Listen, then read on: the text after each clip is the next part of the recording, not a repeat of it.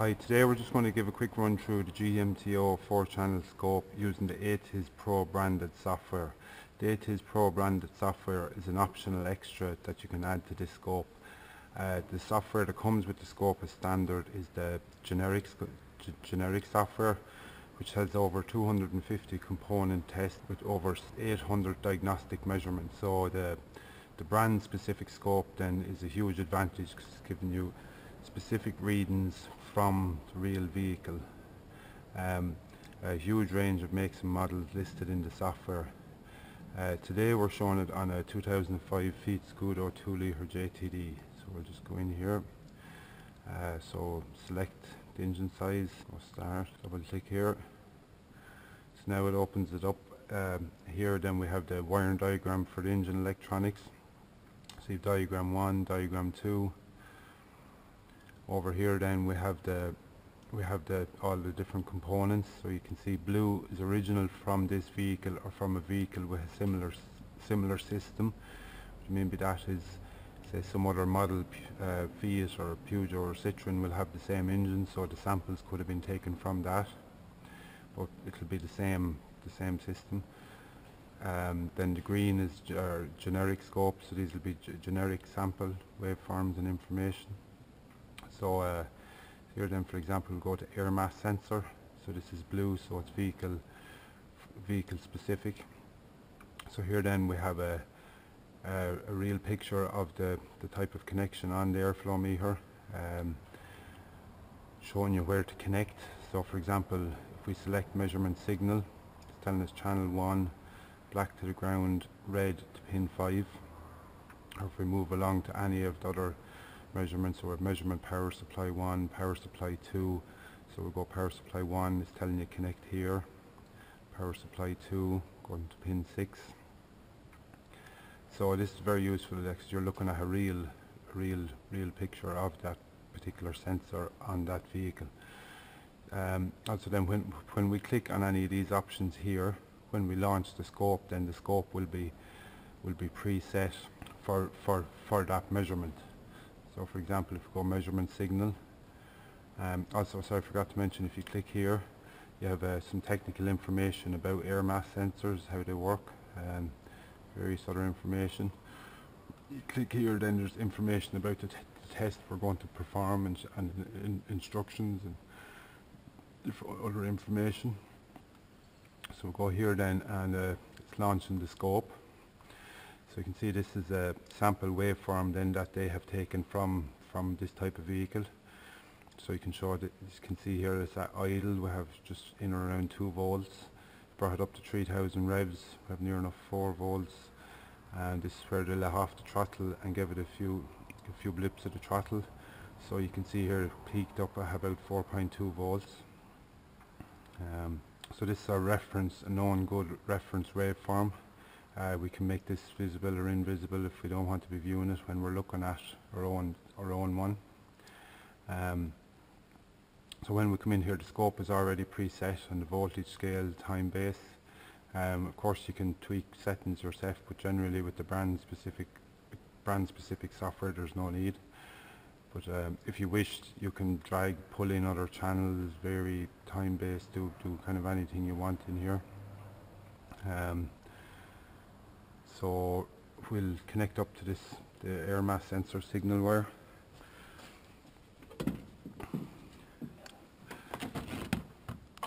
So the signal wire was on pin 5, so we count back on pin 1. It starts here, it's written underneath the plug, we already checked it. So 1, 2, 3, 4, 5. So we're just going to go in with the back probes.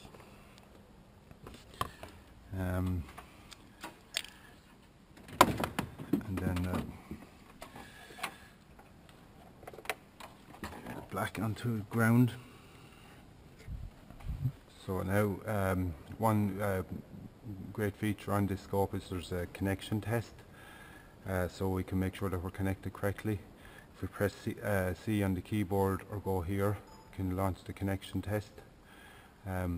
All the functions on the scope you can either click on them, or sorry, most of the functions here you can either click on them, or there's also loads of different keyboard shortcuts. So you can see here we're not using channel 2, 3 or 4, so these are red, and channel 1 we must be connected correctly because it's coming up green.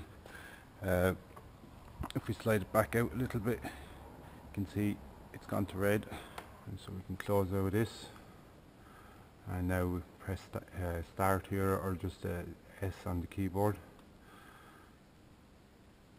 and then we'll just start up the engine.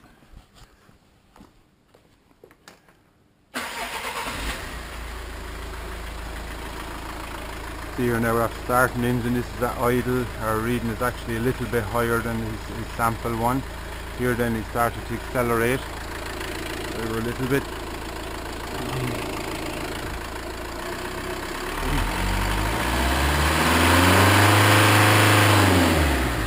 And just restart that again, it's just a little bit slow at getting the acceleration done. Just reload. So if you do anything wrong or you want to start again, you just hit reload.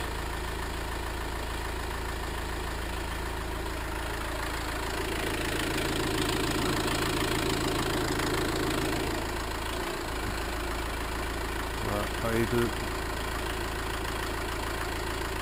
I'm going to bring it up to about 3000 revs.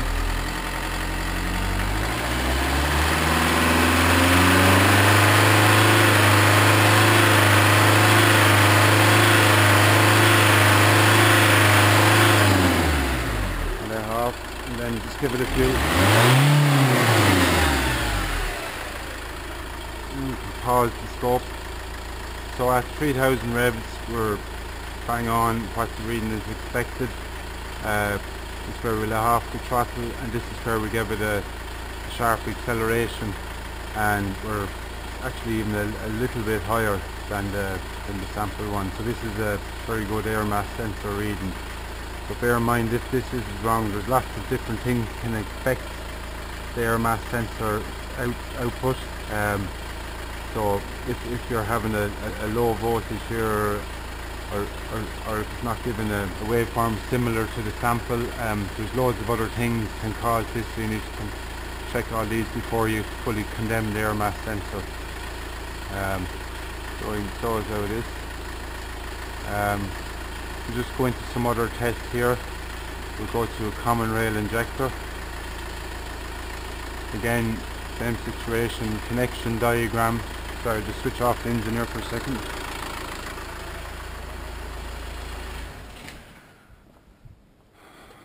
Connection diagram, again we have measurement continuous, measurement signal 2, which is checking with the amps clamp, measurement resistance signal. So here then again we can click on the picture, we have some information. This is a Bosch coil type common rail injector we're testing on this vehicle. So it's the common rail injector injects voltage combustion. The ECU generates a voltage of around 80 volts to open the valve in the injector. So you can read through this, there's loads of different information here. The injector is pulsed on both sides, so when you're doing this measurement you have to be connected to both pins on the injector to get a full picture of the waveform to see what's happening. So again, with some good information here.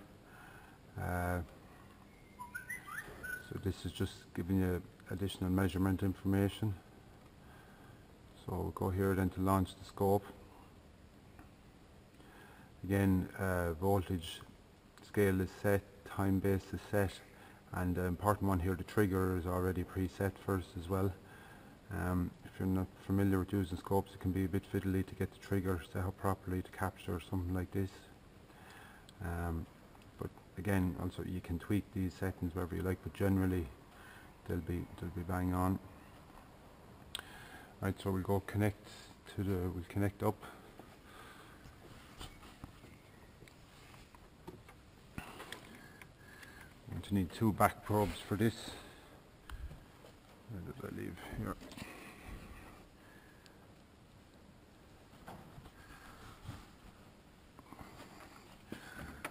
So pin 1 is on the right, so go red in here, If you connect it in correctly, there's no big issue.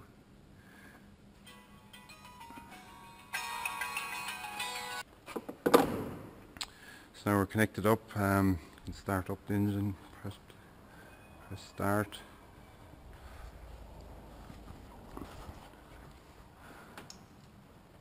So here we go. So we have our sample here and our signal. Again, switch on and off the sample, and ours is slightly different, but this can be affected by if they took the measurement at a different temperature than what we are checking it at, but it's more or less identical.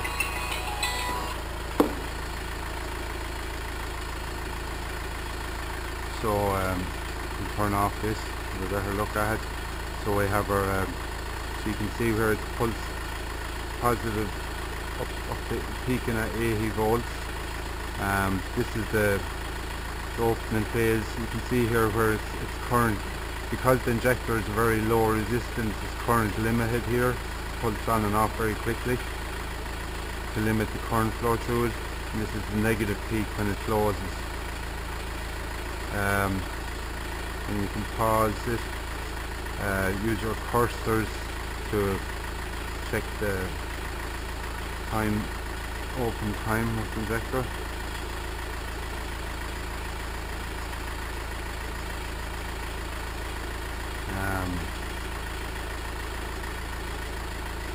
So when we accelerate,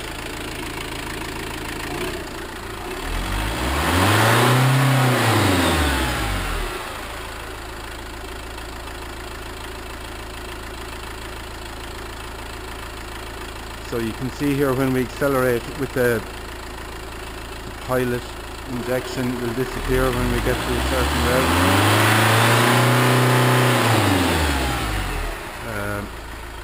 On this vehicle it only has two different phases of injection, but on some more modern cars you can have up to 5, and in some cases more, depending on the system.